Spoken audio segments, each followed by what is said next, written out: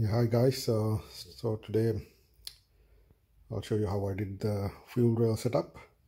I already did one, so you can see here, but I will go through the second one. So if once you got the TGV,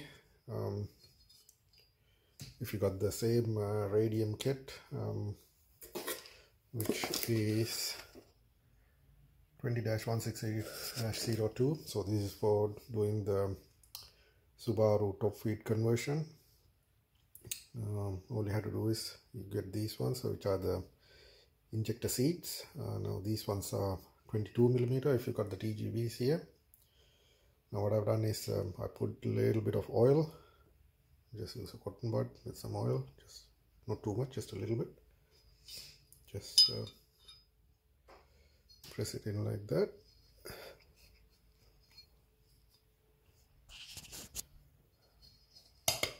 There you go, you can hear it pop. And do the other one as well.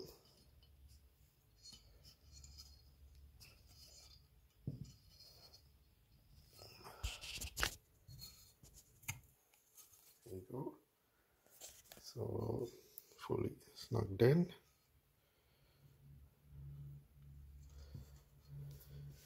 And then what you have to do is get the fuel rail itself. Now my injectors, now these are Bosch 1000cc injectors. I had the bottom O-ring with the adapter 40mm, but unfortunately it does not fit. It doesn't even go in. I tried removing it, remove the O-ring and push it in, still doesn't work. So what you have to do is remove the adapter there and then just slide it in.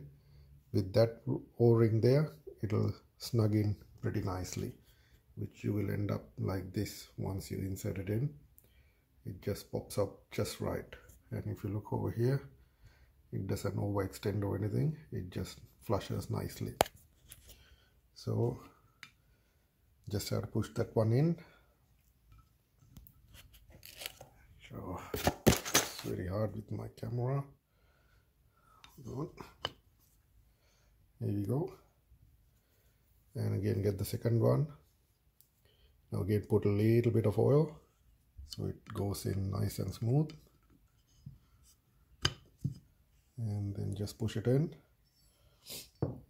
Now because my injectors are the standard size, I had to use the long insulator here.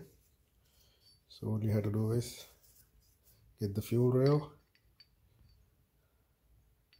and where the screws go in, just put it there, and the same like that.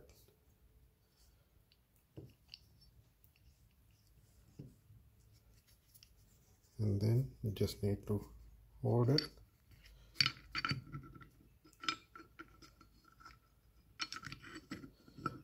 Okay, really hard with the camera.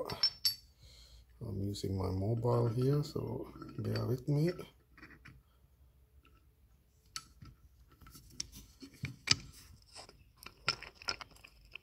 Okay, I'm just going to put the phone down and then push this one in.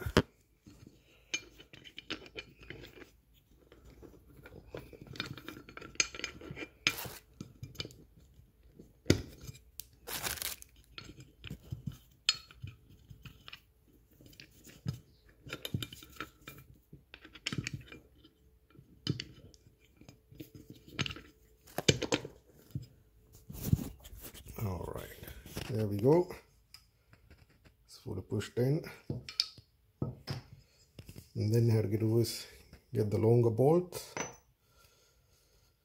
the small insulators, which goes in here.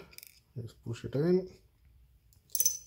And these ones are at the end are Allen keys, so we need Allen key.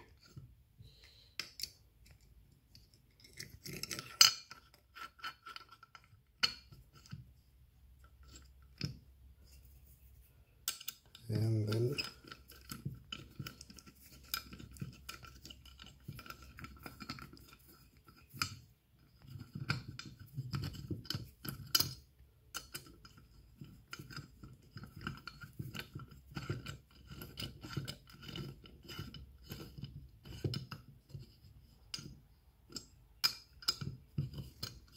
just tighten the bolts.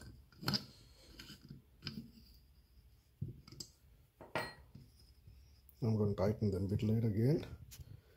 So just demonstrate how it came out. So here we go.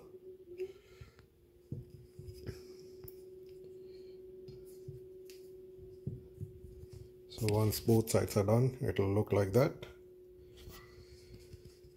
Again, it sticks out, the injector sticks out nice. It's no loose connections. We got the pressure there.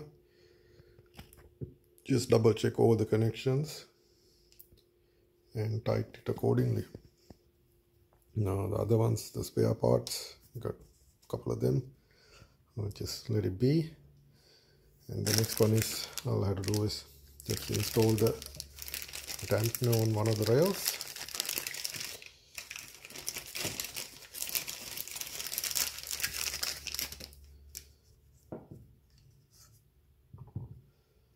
Now this one just goes like that. Now I'll probably have to remove the rail just to tighten it, but just to show you, it'll probably be looking like that once it's installed. It goes underneath the rail, so it'll stick like that. And there you have it, guys. So hope this has given you some information. I had heaps of problems finding a fuel rail for my EJ25. Now that's a JDM version as well. I originally thought it didn't have the TGV butterflies, but if you look at my other video, I did, and I had to remove that. I used JB weld to cover those holes up, and that's it for now. But stay tuned, I'll be doing the rest of the setup pretty soon. Thanks.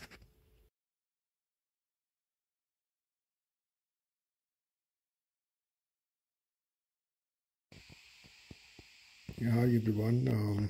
So today I'm putting back everything together on my intake manifold. So if you check my previous videos, I showed you how to do the conversion on the side feed to the top feed using radium fuel rails. So I got, and also I did spray paint the manifold as well, again on the standard red color, which came out pretty alright. So putting it back together, so I had to get some more new gaskets. I've got some Permaseal ones, part number MS3691 if you want to have a look. So just need to put it on top now. So always check there's a flat side on this one, the other side is round, and also if you check on the TGVs, it's got a flat end. So just align it and just drop it in. And I already done it on the other side. It's just sitting there. Oh, and also remember, before you put anything on, just clean the surface, because if you remove the old gaskets, it usually sticks to it.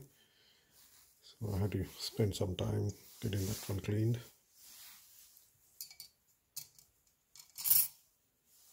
Right, once you put that one in, you have to get hold of your number 8 bolts and just get the manifold and then just align it to the bolt there,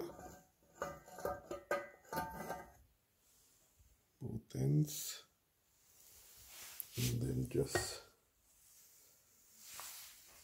drop it in.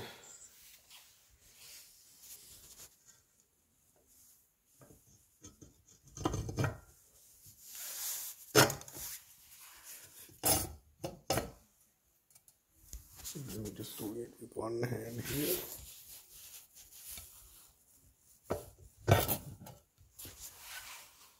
Yeah, here we go. So once complete, it'll look like that.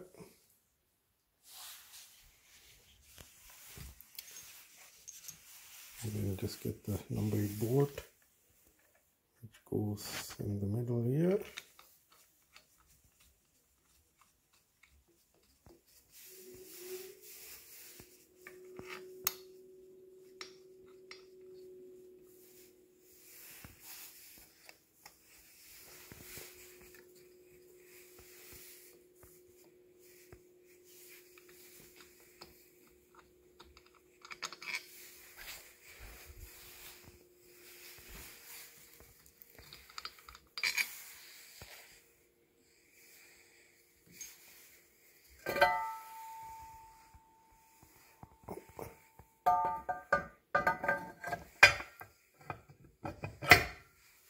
Sorry, my mistake. I don't think that's the right one.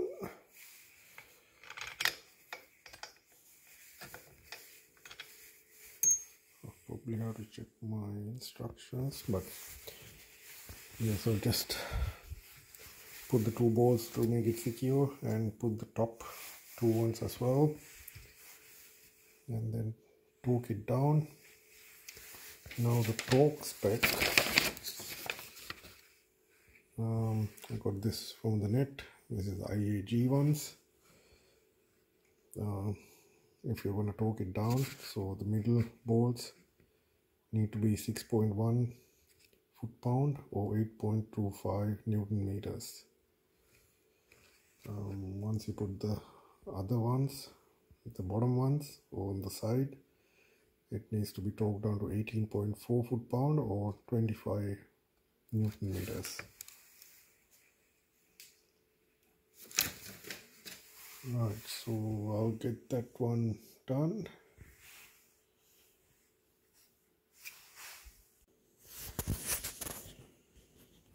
Alright guys, so I have connected it. So it was actually number 8 bolts, but much shorter ones. So connect those two in the middle and 2 in the back. Alright, so once that's done, now I'm gonna do is connect my AN6 fittings on both ends, and then I can measure how long the fuel hose needs to be. So let's do that now. So I'm just going to use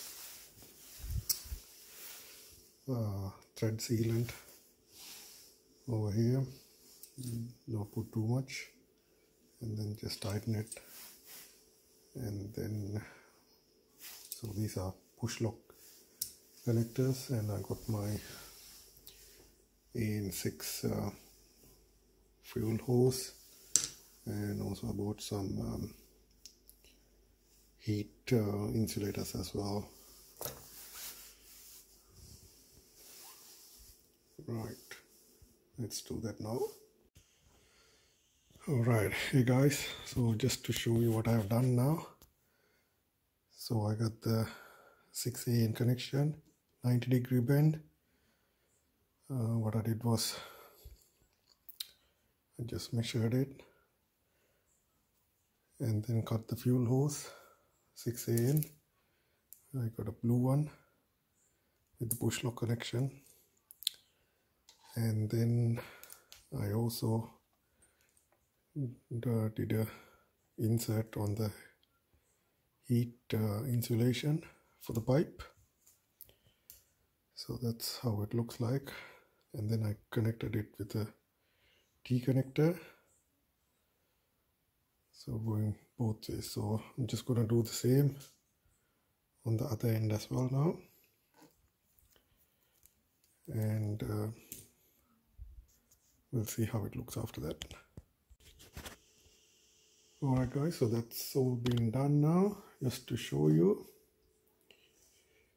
So that's the throttle body, that's the back side, so this is the front.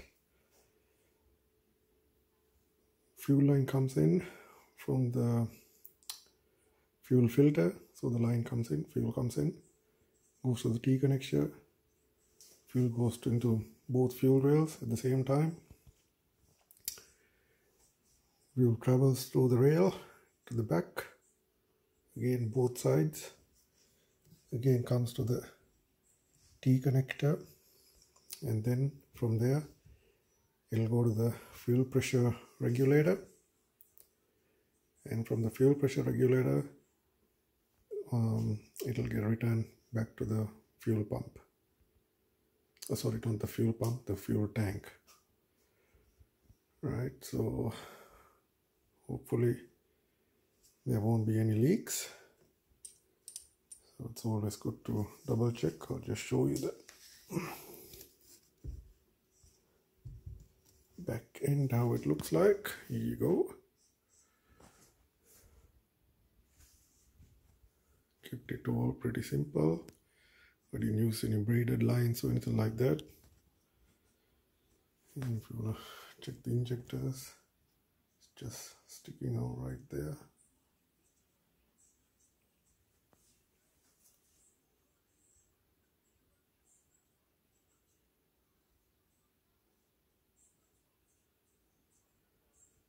Right, so the next is I'll have to put this back on the car now. Now I have to use the gaskets, and I'll go over that as well. Oh, now also one more thing on the fuel rails. Now I showed you I installed the damper, so the other end I used a blanking plug, which is a 8-in plug there, and so that's nice and secure there. Right, so hope you guys got some knowledge out of this. This was the first time I did this as well. I had to do a lot of research and I couldn't find any YouTube videos, so hope this helps anybody else.